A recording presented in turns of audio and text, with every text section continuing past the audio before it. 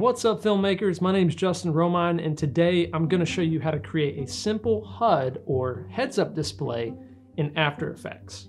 Now, first off, to make this effect look seamless, you will have to make sure you or your subject's acting is on point. Since the display is not actually there, you have to really pretend that it is there. The best way I found to create this effect is to make it fully in After Effects and then export it as an MP4 file to use in Premiere Pro, which I'm assuming is what you do most of your editing in. I tried making it in Premiere Pro and it was too hard.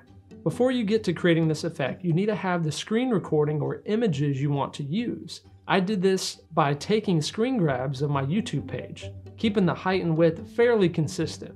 Once you have all the footage or photos that you need, create a new composition in After Effects and import your assets. Drag and drop the video file of you acting on your composition.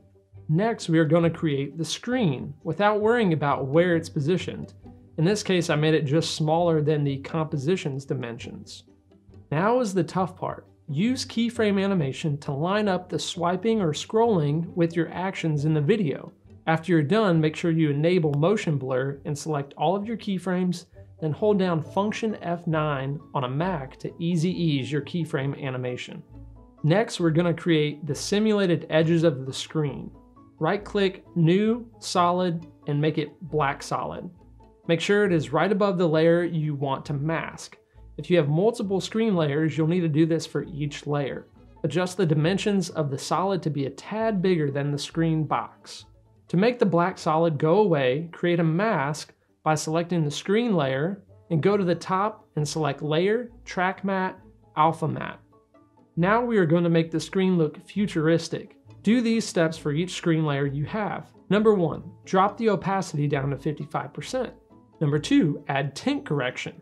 Number 3, map the black to baby blue and map the white to white. Set the tint amount to 74%. Now feel free to play around with these settings to make it look how you want it to look. Finally, select all the layers for the heads-up display and right-click Pre-Compose. This will group all those layers into its own composition, just like nesting in Premiere Pro.